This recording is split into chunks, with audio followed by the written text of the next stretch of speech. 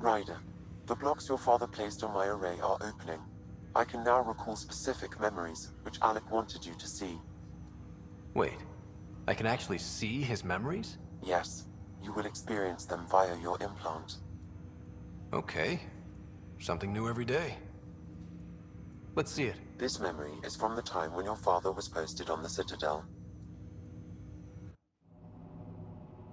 Alec, your recommendations will never fly. Artificial intelligence? It's our best option. If the Council gets wind of this, it'll set humanity standing back decades. You're overreaching. Ambassador Goyle, I'm the military attaché on the Citadel.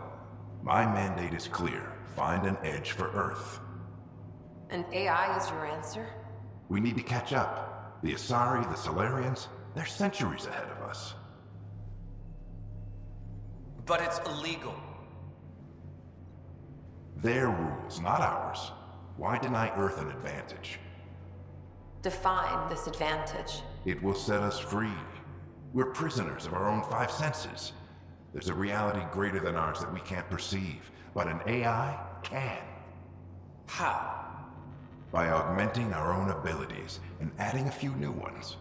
Well, none of that stopped those Geth from revolting. Because they were separate from their creators. But AIs and humans interface directly, experiencing the world together, benefits both.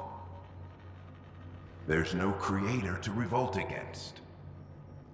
I'm sorry, Alec. We can't take the risk. I appreciate your work, but your request will be denied.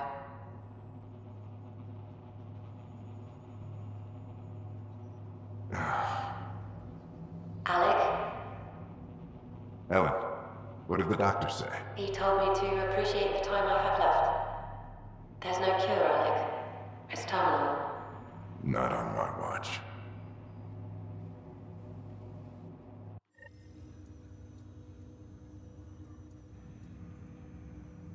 Wow.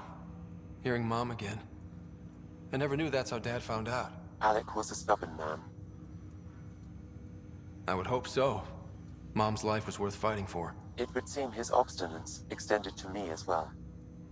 Nobody